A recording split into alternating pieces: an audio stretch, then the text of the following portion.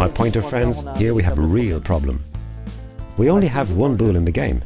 The opponent has the point on the ground and 4 bulls around it. So if I shoot, the opponent will have a potential shot worth 4 or 5 points. So the only way out is to play an attack defense with what we call a resplit. What's a resplit? That means playing harder than the game so that I get close to the opponent's bull without going beyond the others. In this way, the opponent will no longer have the jackpot shot, and I might score a point or 2 on the ground if I've touched his bull. Demonstration.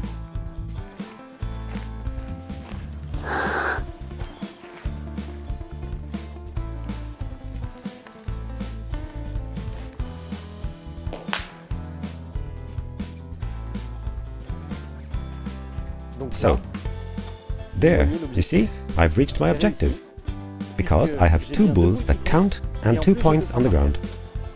You see, the resplit is a bit like pointing things out. See you soon, pointer friends. Come on, let's have another round.